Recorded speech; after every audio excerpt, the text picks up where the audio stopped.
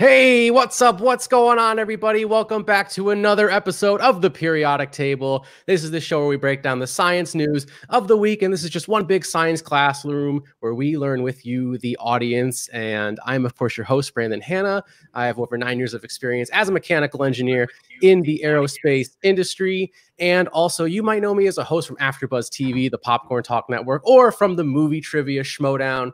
And I have an amazing panel of guests for you today. You've known them, you've seen them here before, and you love them. Let's start off with another member of the Schmoedown community. You might also know her as a nuclear operations instructor, nuclear reactor operator. She's a smart cookie, and we're so happy to have her here today. It is the amazing Mara Knopic.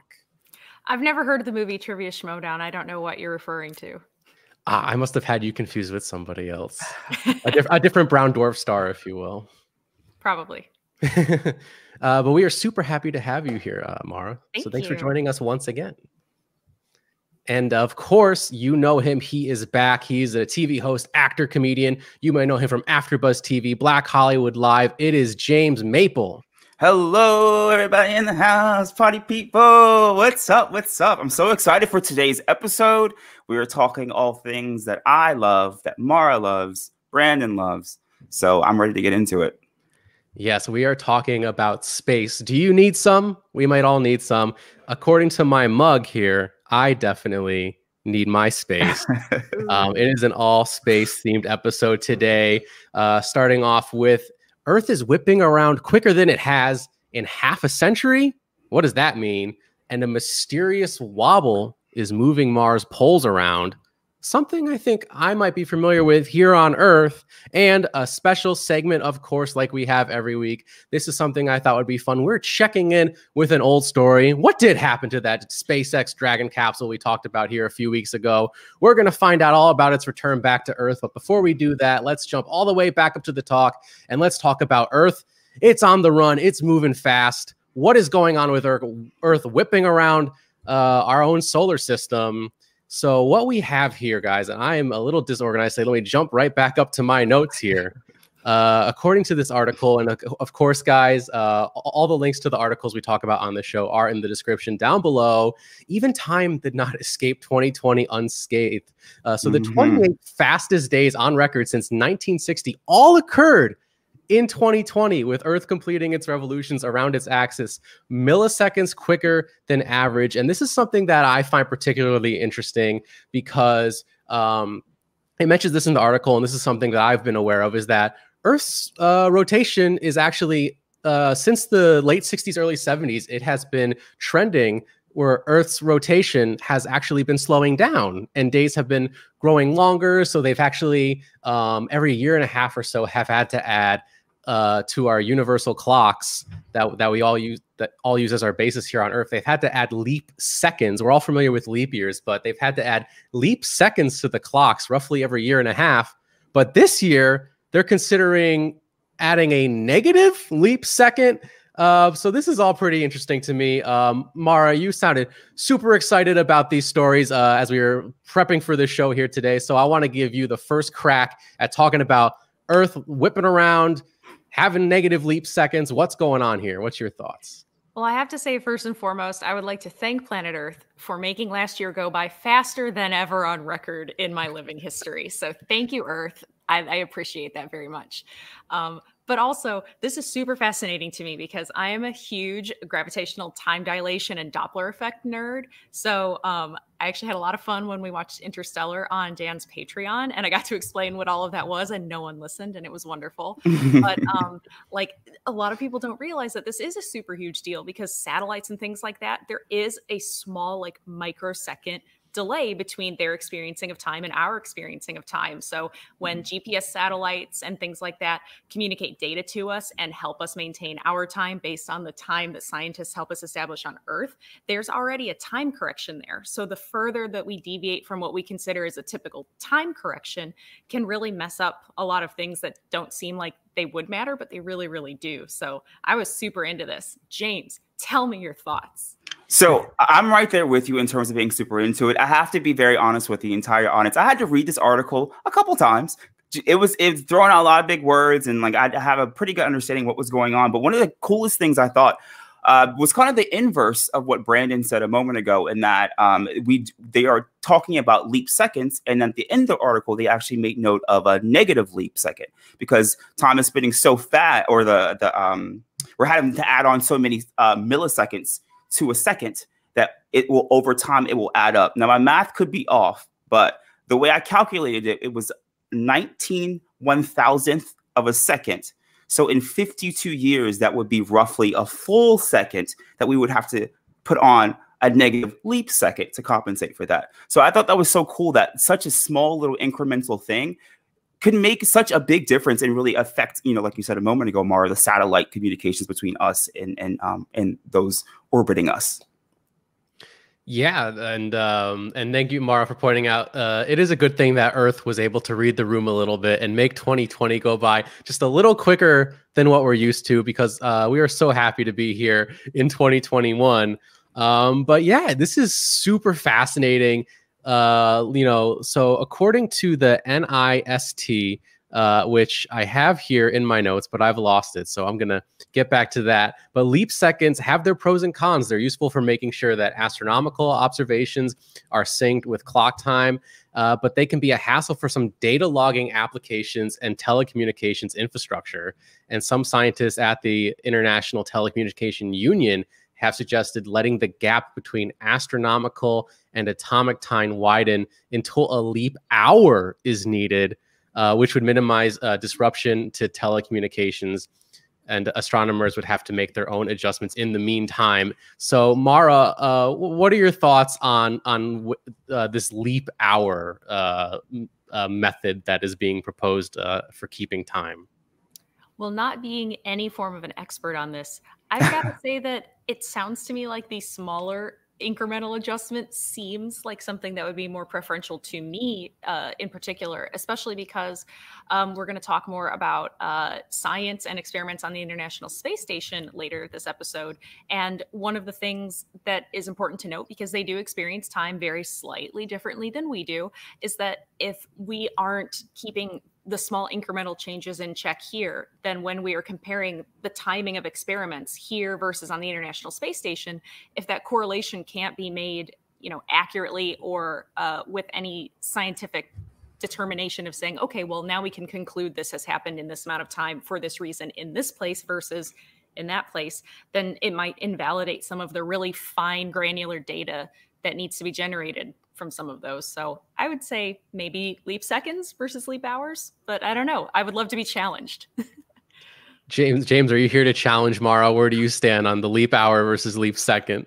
I am not here to challenge Mara. I am a full-time co-signer on her argument there. I wholly agree. I feel like the measuring the incremental seconds I feel like is a bit more approachable of a tactic to really get the communication down properly. To be very honest, us here in the United States have a difficult time enough, like East Coast, West Coast time. Like that alone is a challenge for most people. So I think that, a leap hour would just really throw a wrench in the system. I think that the incremental ways that we're kind of calculating it now, like I said a moment ago, they are far more approachable. I think that it will just facilitate a far greater level of accuracy moving forward. Yeah, I think I'm so glad James is here, because he says things that I say, but he says them better. See, I think the opposite. That's where I disagree with you. And meanwhile, I'm just sticking my foot in my mouth. So, all three of us put together, we form one cohesive thought for the audience to hopefully understand these complicated but really fascinating concepts. And so, speaking of which, NIST, that is the National Institute of Standards and Technology. I have a hard time reading my notes, guys, but it's fine. We're in this together. And also, so the International Earth Rotation and Reference System Services, that's a mouthful, in Paris, France. They're the ones responsible for determining whether adding or subtracting a leap second is necessary. And they say in this article that they have no plans of adding any leap seconds in the foreseeable future, or in the near future, I should say. But one thing I did find interesting was how the planet's rotation, they say in this article, it varies slightly all the time, and it's driven by variations in atmospheric pressure, winds, ocean currents, and movement of the core, which I did not know about. You know, I watched a documentary once and they talked about Earth's rotation slowing down over time. And the reasoning for that was that the moon, and I'm surprised to not see it mentioned in this article, that the moon is moving further and further away from Earth, like about 4 centimeters every year. The moon moves further away from Earth, and that slows down the Earth's rotation. And that's what I always thought, because the analogy that they use in this documentary that I saw, I wish I could remember what it was. I think it was on the Science Channel. I used to watch a lot of the Science Channel, guys, back when I had cable. I miss it. But like a figure skater doing a twirl, how they'll like open and like close their arms to speed and slow themselves down, is the similar effect of the moon slowing down the Earth's rotation. Mara, are you familiar with the moon trying to slowly back its way out of the room until finally Earth doesn't notice that it's gone? I actually didn't know specifically that it was creating that additional distance, but I, like you, was wondering, especially when they mentioned ocean currents, I was like, why didn't they mention the moon at all? So I love that you kind of did some of that research for us and brought that in. I also have a science fact for everyone. Did you know the moon is made of cheese? You know, I always heard it, but I thought it was just a rumor. Confirmed. Twitter will put one of those little things that says that statement's disputed underneath, but you know what? I don't care. Be careful of kicking people off Twitter nowadays. Yeah. So I think the documentary you watched was the universe on the Science Channel. I think that, and reading that one section we were just discussing, they were talking about the core, or the Earth's core, and the tides. I kind of thought that they mentioned the moon, but like inadvertently, because when it's called tidal friction essentially, but when you have a planet and a moon going around the planet, because it's going around, it creates friction in the core itself of the planet. It expands and contracts, it expands and contracts. So I kind of thought the same thing. I'm like, why didn't they say like point blank that the moon had some type of effect on it? But them mentioning the tides and the movement of Earth's core kind of made me think that the moon really did play a much bigger part than it said, at least in the article itself.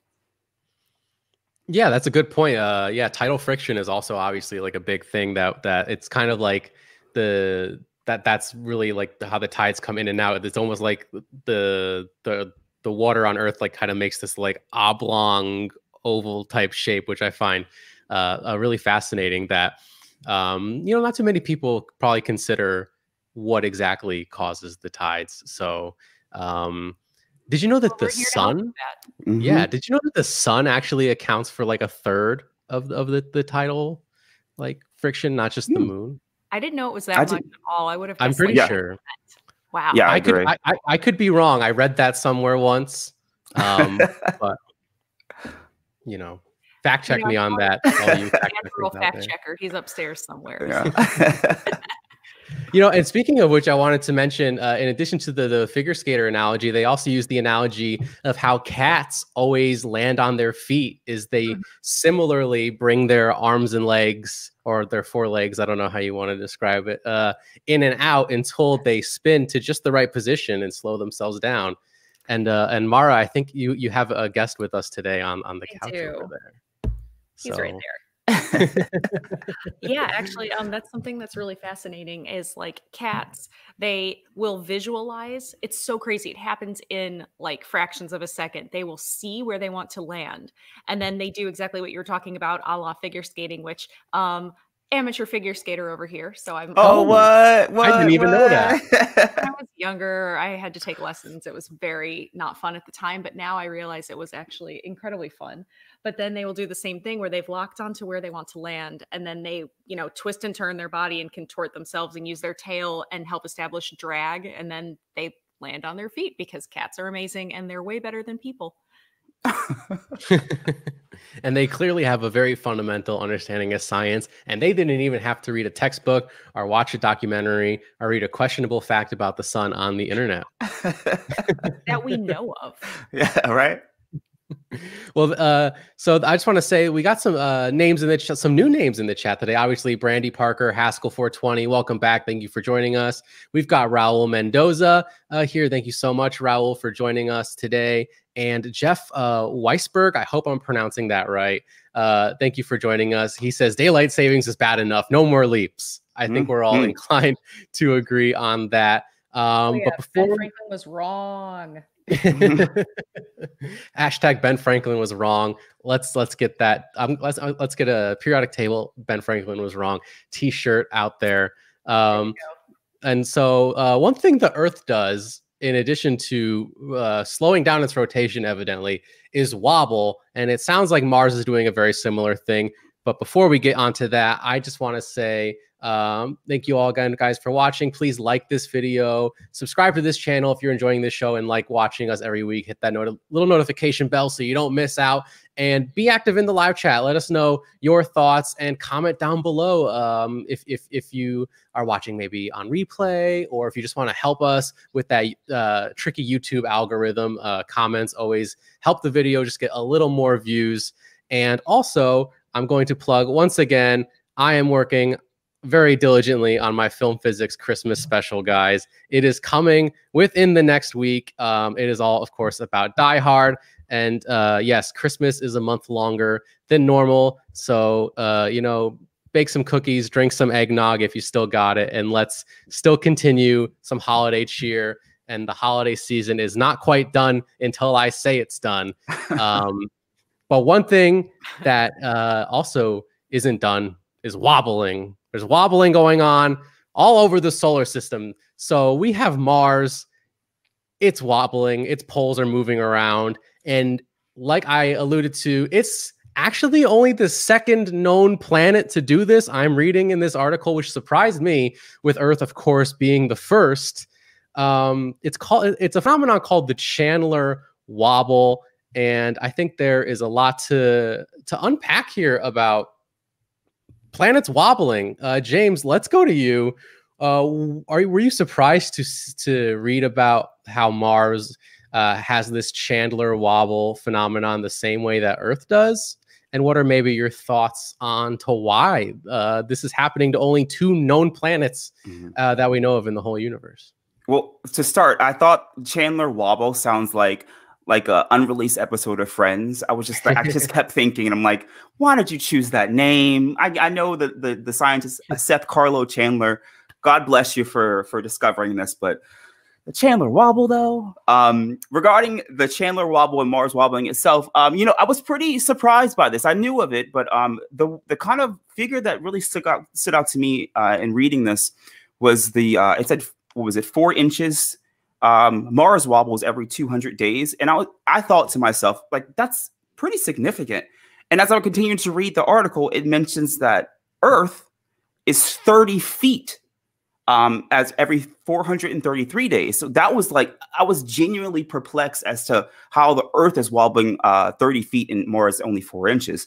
Another point to kind of piggyback off of what you were saying a moment ago, Brandon, regarding Mars and Earth being the only 2 planets, I find that incredibly difficult to believe. Like, incredibly difficult to believe that Earth and Mars are the only 2 planets, perhaps as of now, that we've discovered that you know, do this phenomena.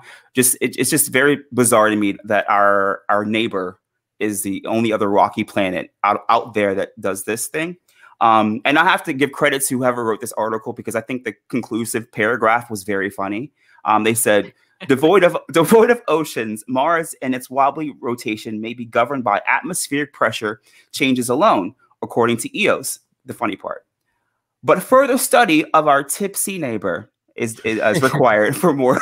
I thought that was like a great, funny way to end the article. But yeah, I thought this is a really cool phenomenon. And like I said a moment ago, I'm genuinely shocked that Earth and Mars are the only 2 planets that we know of that do this.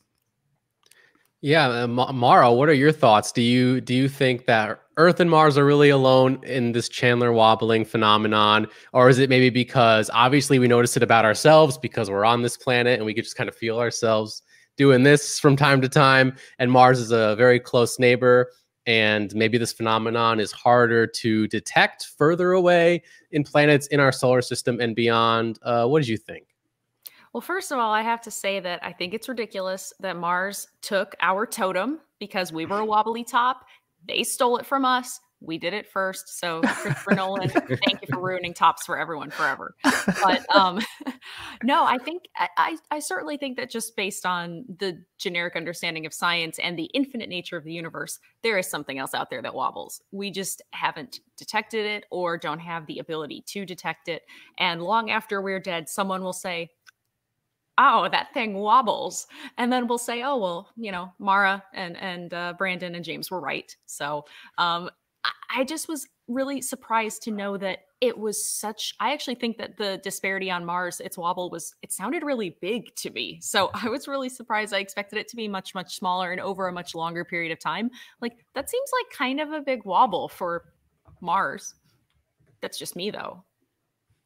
Yeah, this whole wobbling thing has really got my head spinning. But I see what you did there. But one thing that I did find particularly interesting is that in the article it says scientists have calculated that the wobble should naturally die down within a century of its origin, but our planet's current wobble has been going strong for much longer than that. And I guess they attribute it to perhaps a combination of pressure changes in the atmosphere and oceans. That was according to one 2001 study that seems to be perpetually reigniting the wobble, and though the exact mechanism is still unknown. So this kind of ties into our number one story of today, the pressure changes in the atmosphere and the oceans causing this wobble, also causing the Earth to slow down its rotation. Are these two phenomenons connected in some way? What do we think, James? I'm gonna say my initial reaction is to say yes. It's again to kind of go back to the moon instance and that having to affects the ocean currents here, and they mention it in the second article as well. I just found it very difficult to believe that these two things aren't interconnected in some way. So I would have to say, with my basic understanding of what we're talking about, I'd say yes. I agree. I mean, I certainly think that there's a correlation, although I don't necessarily think that there's a causal relationship between the two. I think it stemming from the same incident or mechanism is probably true. I also think, though, that it's interesting that stuff like this, because we're going to talk about again just in a few minutes, the idea that scientists are doing experiments all the time on Earth and in space and trying to discover the mysteries of everything that we can think of. But there's no way to replicate this. This is all computer modeling or just theories and mathematics and just people with bigger brains than all of us combined sitting in a room and figuring things out. And the idea that we could never replicate this ever, because we would never be able to duplicate the exact circumstances of where we are positioned in the universe and the effects of gravity and every other small variable that we can't even consider. So I think it's fascinating that as much as we might come to an answer, whether or not it's the answer or the most correct answer is always going to be somewhat of a mystery. Yeah, I think that's a really good point. This is something that is super complicated. There are so many variables that contribute to the wobble of the Earth, the slowing of the rotation, the speeding up of the rotation in 2020. I always think, like I said, I think that's just Earth throwing us a bone there a bit. But yeah, and what I find really interesting in particular about all this is that scientists, they theorize, they hypothesize that the wobble should be slowing down. But the wobble is it's just keeping on wobbling. It's just keeping on doing its thing. And they're a little perplexed by it. And I think that's just kind of the beauty of science. And like you said, Mara, our special segment is all about scientific experiments that have to do with space, help us maybe get a better understanding of the Earth's wobble in some cases, or Mars's wobble now, which I kind of like that both Earth and Mars are just kind of like hanging out right next to each other, by the way. And we're just both kind of doing this. Just doing our thing. Yeah, just doing our thing. Have you guys ever been to the Griffith Observatory? Yes. Yeah. So this is a great way for our audience out there to really understand the wobble. As soon as you enter the Griffith Observatory here in Los Angeles, there's a Foucault pendulum, and essentially the pendulum stays still, and you can see it like knock down pins, but it looks like the pendulum is moving, but it's not. We're moving on Earth. So for those who like really want to kind of delve deeper into understanding on a more practical level, that's a great way to kind of understand a bit more of what we're talking about. That's a great point, James. Yeah, definitely, guys. I know I think it's still closed down right now due to the pandemic, but when keep forgetting about that that tricky pandemic. Yeah. But when things go back to being a little more normal, a little safer, and they do reopen, Griffith observatories, other planetariums, and science museums around the country and the world, we highly encourage you all to go explore and share your experiences of what you learned here every week on the show. So let's get into our special segment, guys. This is checking in with an old story. So on December 5th, we covered a story about SpaceX sending loads of science to the International Space Station aboard its Dragon spacecraft. And while that Dragon capsule is returning to Earth, it is planning on making a splashdown, if you will, of science on January 11th. It says here in the article, the SpaceX cargo Dragon spacecraft carrying the company's 21st commercial supply services mission for NASA. It undocks from the International Space Station, and it's going to land off the coast of Florida about 12 hours later. And like we talked about on December 5th, this Dragon spacecraft, it had a lot of fun and exciting science experiments.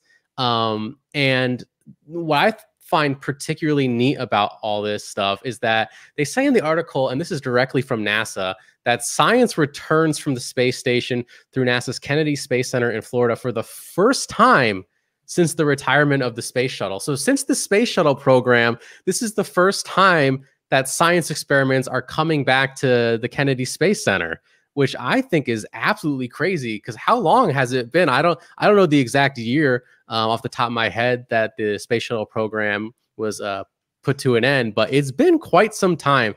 Mara, let's go to you first. I know you sounded really excited about these experiments coming back to Earth and science coming back from the International Space Station for the first time in quite some time.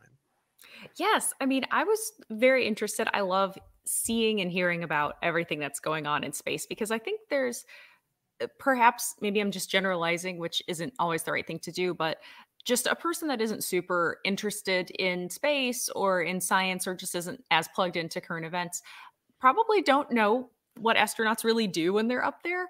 And a lot of what they do is science experiments for people on Earth. And the one that really fascinated me the most, because I wasn't aware of anything like this, was the idea that they're looking at how changes and microgravity can be used for regenerative medicine, which I think is super interesting, because it's not something that I would have immediately considered. A lot of times when you think about treatments and stuff, you think of pharmaceuticals and things like that. You don't always think about the environment in which you're treating something and how that can affect regenesis in this specific incidents. But it's like, what if we could just take people up into upper atmosphere and treat them for certain health issues? And that can be something that can make a dramatic difference. And it doesn't have to be something that's necessarily pharmacological or surgical.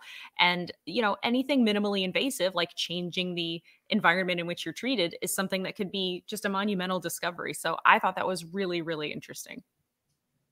Yeah, definitely. I mean, hopefully, we can get to a point where is going into space is more accessible, and if there's a way to treat people in space for certain, cardiovascular problems or what have you, that's something that can be explored. Who knows? Maybe we even just have a hospital that just hangs out in like low Earth orbit.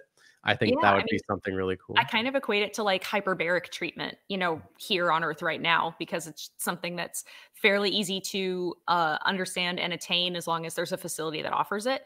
And it can rapidly help with healing and stuff like that. And all it is it's just putting you in a different environment than what you were in when you weren't inside of a hyperbaric chamber. So I think that's really neat. Yeah, definitely. James, what about you?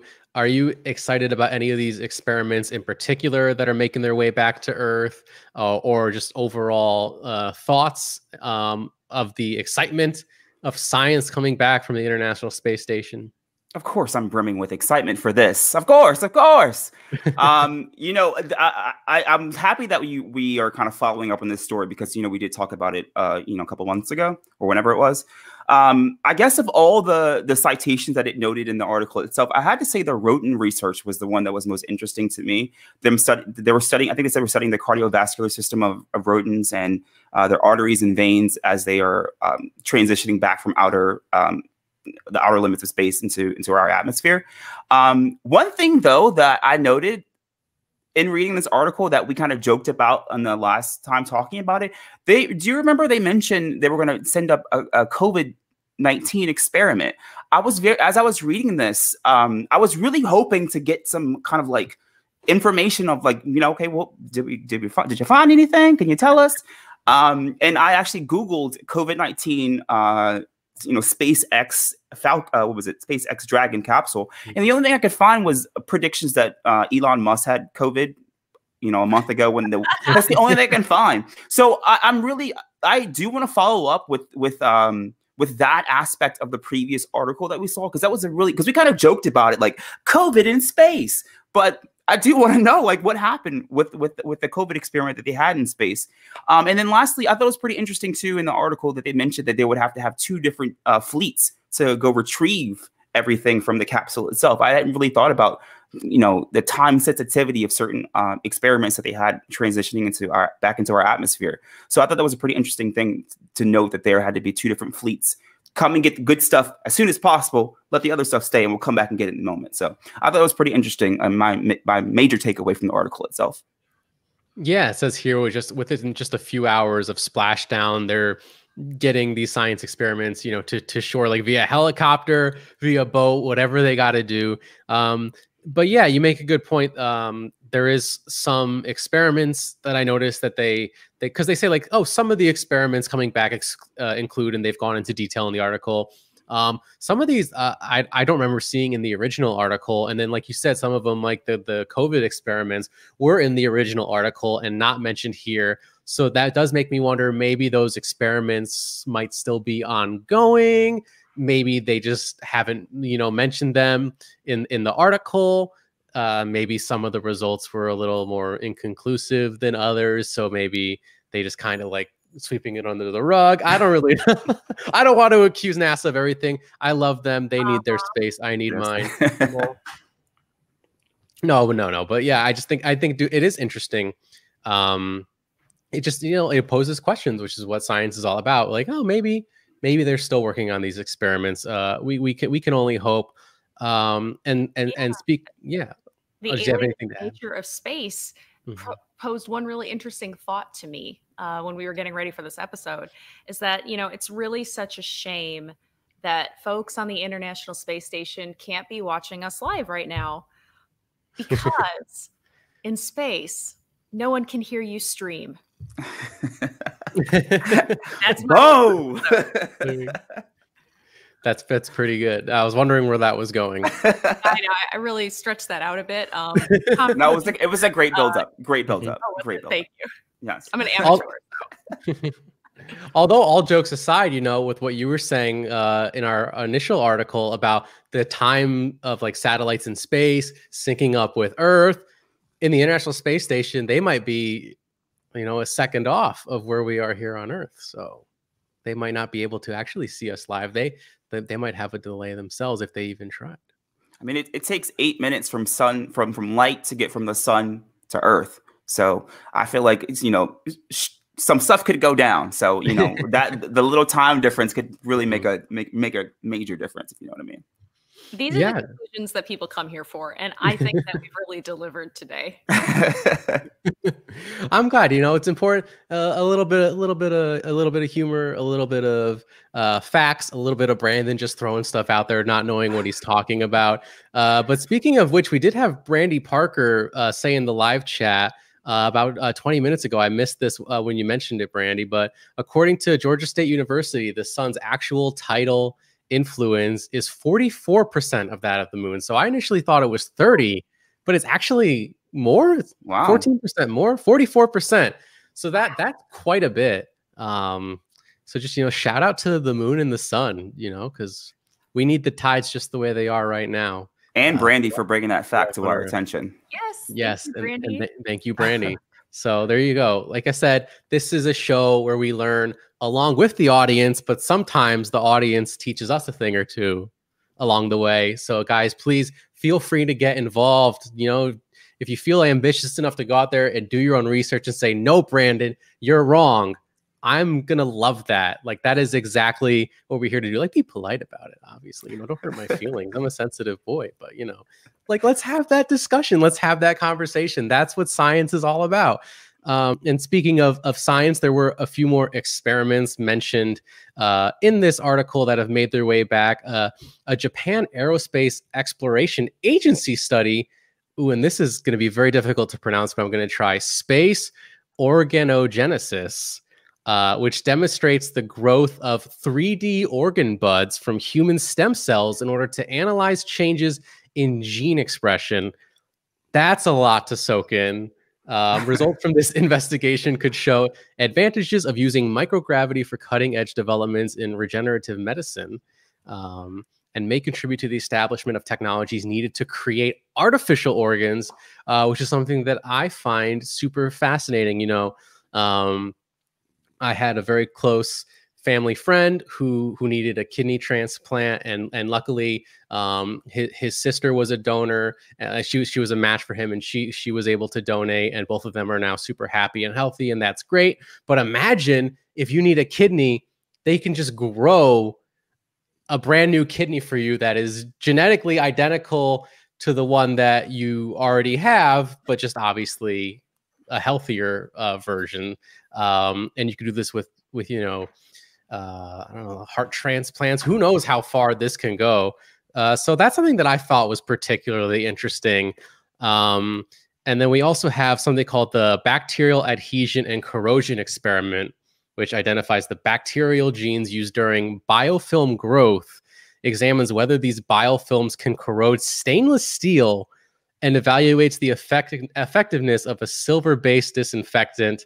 The investigation could provide insight into better ways to control and remove resistant biofilms, contributing to the success of future long-duration space flights. So I don't even know exactly what all that means, but the last sentence, contributing to the success of future long-duration space flights, I think that is particularly interesting to me. This is telling me that they're looking into this sort of thing for sending astronauts to Mars and even further beyond, where people are going to be in space for months at a time. And right now, there's so many unknown variables. It's very unsafe. Think about Matt Damon in The Martian, but way worse. So, James, Mara, do either of you have any thoughts on? I'm just kind of like throwing this out there now, sending humans to Mars, because this is, all this stuff is kind of tied together. We talked about Mars earlier. Do you think this is something worth pursuing? Do you think that this is something that we will be able to achieve in the not too distant future? James, let's start off with you. What are your thoughts on sending people to Mars? Let's throw that out there. I think that we've made so many advances in the past 6 months, even talking about almost vacational space travel. The fact that we're even discussing these things is definitely the steps we need to be taking for something like, what is it? For something like colonizing Mars, something like that. So I wholly support this. I think that you mentioned a moment ago, it will be a human achievement to do something like this.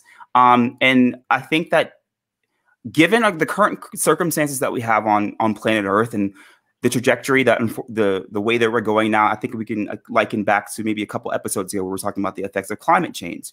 So I think that it's going to come to a point where we really may not have a choice but to go to Mars or try to colonize another planet. So I think that the fact that we're discussing these things and we're making the steps and we're taking the steps to check, you know, cardiovascular systems of mice and grow organs in space and potential COVID-19 in space. I think that these are all positive steps to increase the longevity of man. So I wholly support traveling to Mars, and I understand it's like a 8 or 9 month journey just to get there. And I can only hope that we're alive to see something like that happen. Yeah. What about you, Mara? What are your thoughts? Is Matt Damon worth rescuing from Mars? Is it worth the government funding to constantly rescue Matt Damon from space? That's a tough one. I'm going to table that for the next time we talk about space, because I could talk about that at length.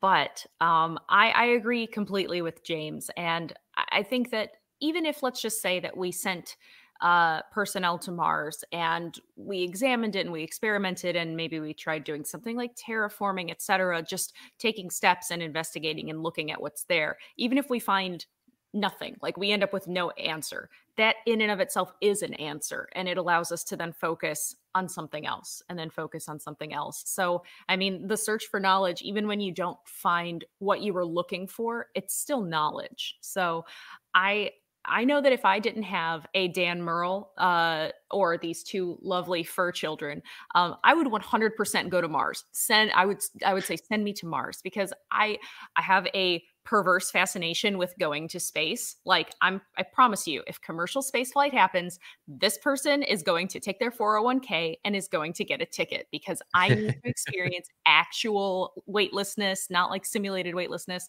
And I have to know what it's like to pee in space. Like I have to know these things. So, yeah, I would totally go to Mars, by the way, just so we know. And you wouldn't have to rescue me. I would just stay there and eat potatoes forever.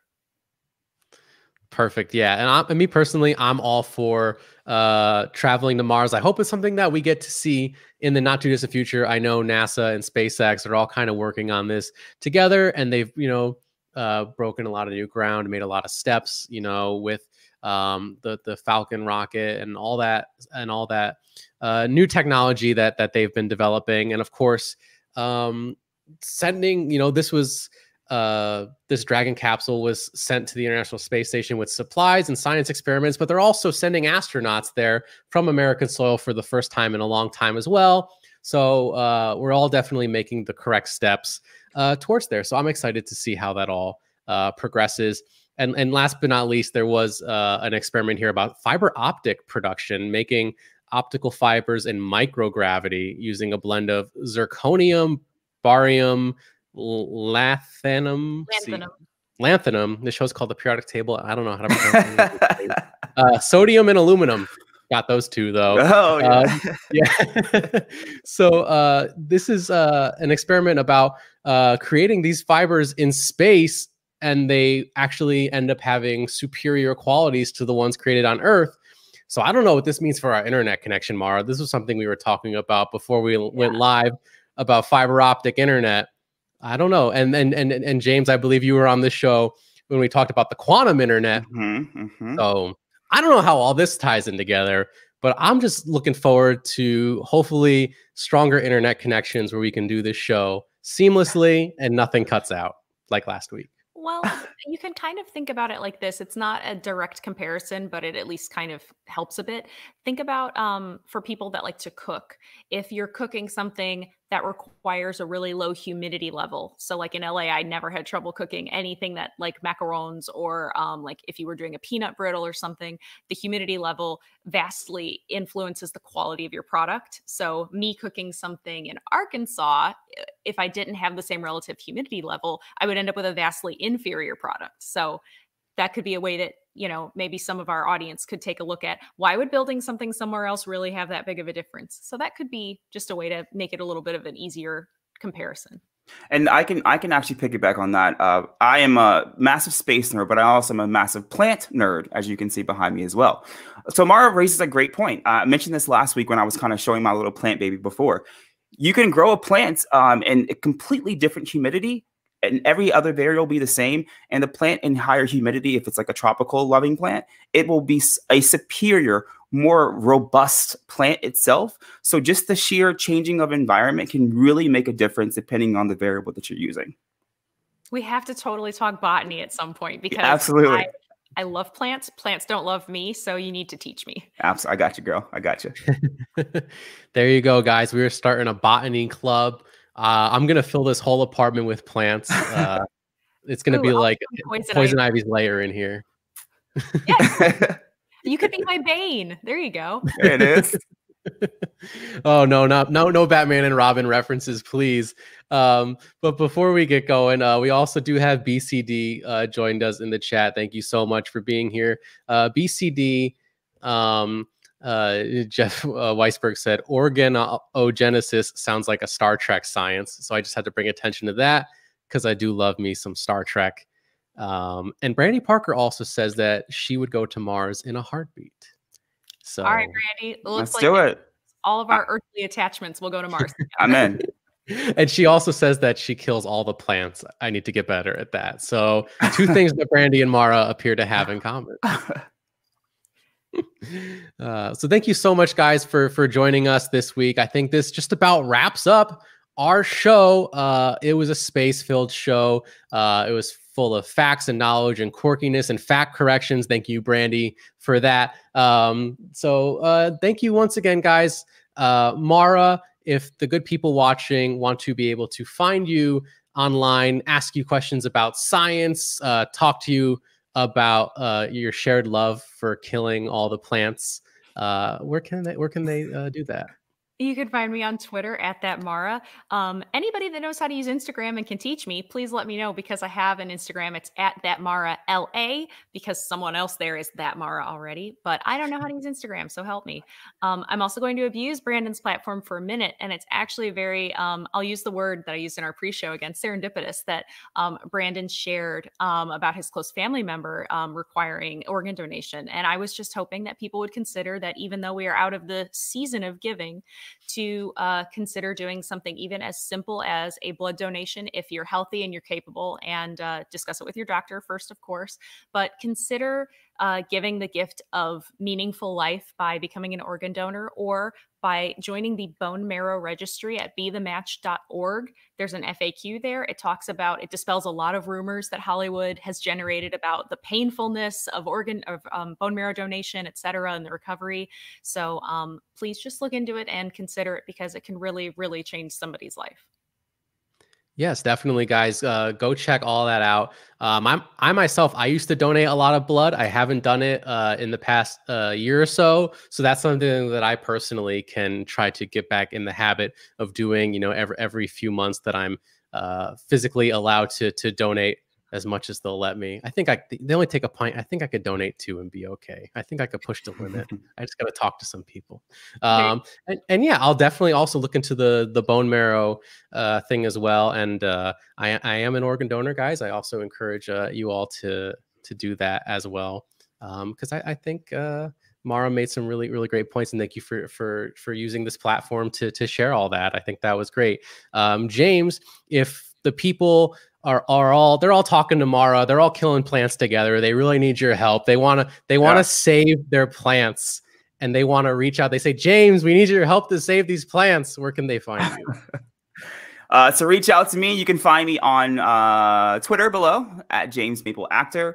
I am on, and probably more actively, on Instagram. So Amara can help you out with the Instagram help if you need.